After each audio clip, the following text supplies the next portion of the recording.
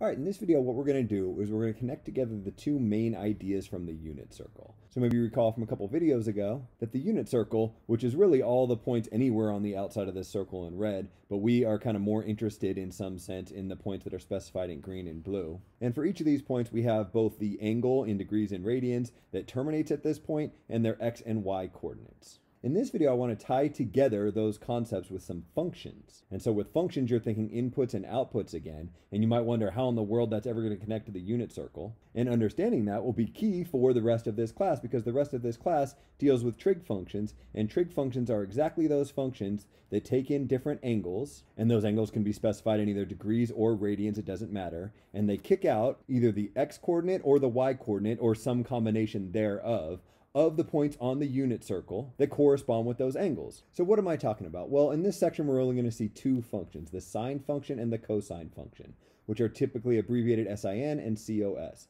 And all the sine function does is it's one of these trig functions, and it takes in angles and it spits out the y coordinate of the point on the unit circle with that angle. So a question might look like this. The sine function, I'm putting 45 degrees, I'm putting an angle into that function. And what should come out of this function is the y coordinate, because sine will always correspond with y, of the point on the unit circle that terminates at 45 degrees. Coming back to my unit circle here, it's this point that terminates at 45 degrees, and its y coordinate is this square root of 2 over 2. Therefore, the sine of 45 degrees is just the square root of 2 over 2.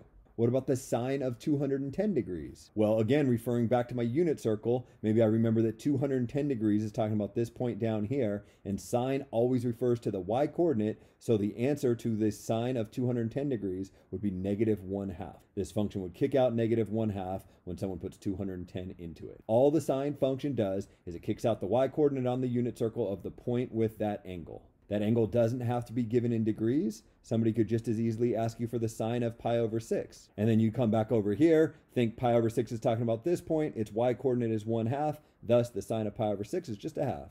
Okay, that's sine, but what about cosine? What about the other function? What if I asked you for the cosine of, I don't know, 180 degrees? Well, again, you refer back to your unit circle. I'm getting kind of sick of scrolling up and down. And you'd come over to 180 degrees here, and what you need to know about cosine is cosine always refers to the x coordinate. So while the sine of 180 degrees would be this 0, the cosine of 180 degrees is this -1 right here.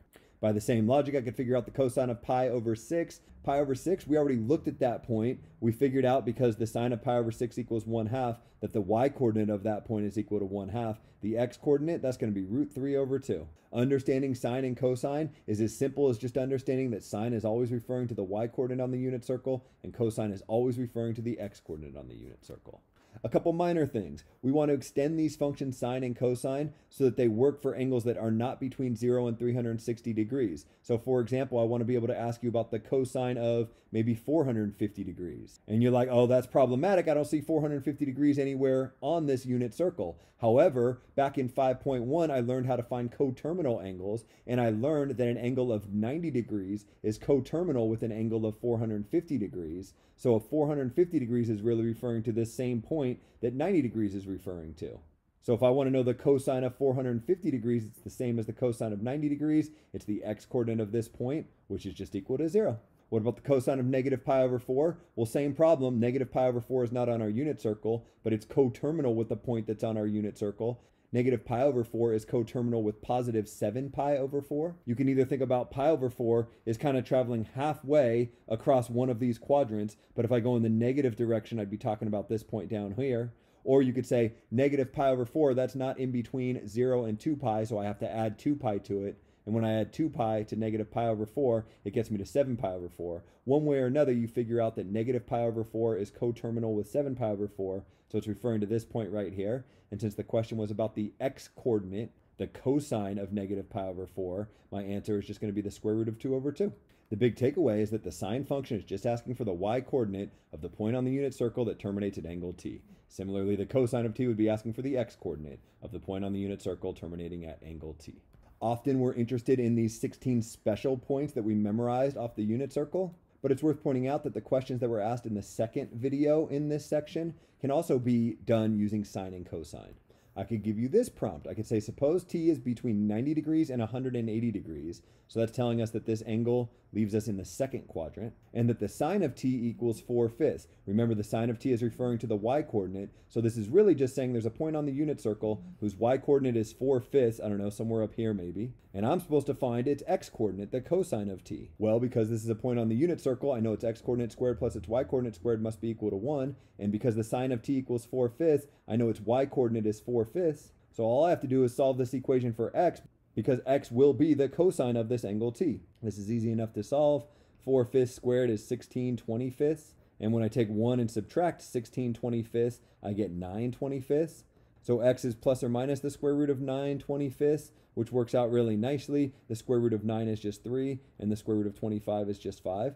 What is it? Well, because t is between 90 and 180 degrees, and my x-coordinate is negative, so x must be negative 3/5. In other words, the cosine of t is equal to negative 3/5. The point that I want to get at here is we never figure out what t is equal to. We don't know what angle will get us to the point in the second quadrant with the y-coordinate of 4/5. We don't know that. This isn't one of the special points on our unit circle, but that's okay. The fact that it's on our unit circle allows us to figure out the x-coordinate from the y-coordinate. If we know that this is 4/5, we can figure out that this is negative 3/5, and if we know this is negative 3/5, we know that the cosine of t is negative 3/5. Before ending this video, a couple of notational things. This box here, where we kind of define the sine and the cosine functions, and we say that they return the y and the x coordinates of a point on the unit circle respectively, is sometimes captured with this shorthand. Sine of t equals y, cosine of t equals x. And along those same lines, this equation, which was the equation of the unit circle, we can change the x into cosine of t and the y into sine of t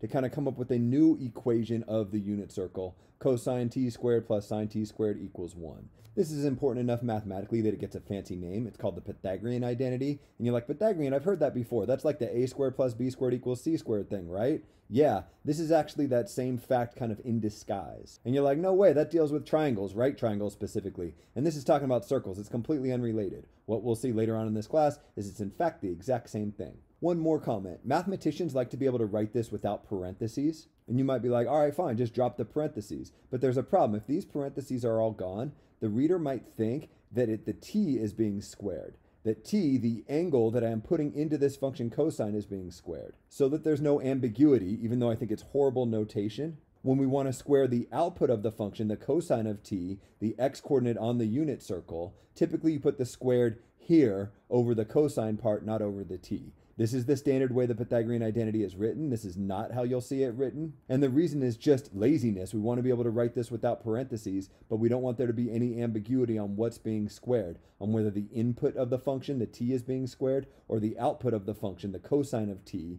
the x-coordinate on the unit circle, is being squared. However, this notation makes students think that cosine all by itself means something, that this is somehow meaningful in math. And it's not. You can't square cosine. Cosine is a function, and it's only the output of that function that you can square. So when you see this, think this. The last thing on notation is if we go all the way back up to our unit circle here, instead of just memorizing that the x-coordinate is the cosine of the angle t and the y-coordinate is the sine of the angle t, often up in the corner of your unit circle, you'll see somebody write cosine t sine t as a coordinate pair. And this is just meant to remind the reader that when I write 1/2 here, really what I'm saying is the cosine of the angle t, t being 60 degrees that corresponds with this point, is equal to this 1/2. So by adding this, we kind of encode more information into our unit circle. That's it.